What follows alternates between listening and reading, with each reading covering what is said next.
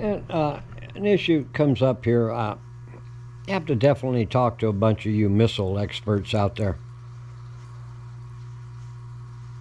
So far, with all my experience on all this, Russia's been very precise on the targets they hit. They have a lot of information coming out of Ukraine.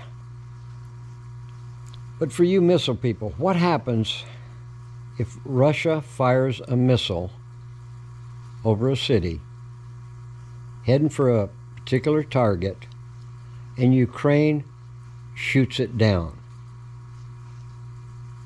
Where and how is it going to fall, and what damage gets caused from the two missiles? Just something I'd like to know from all you missile experts out there.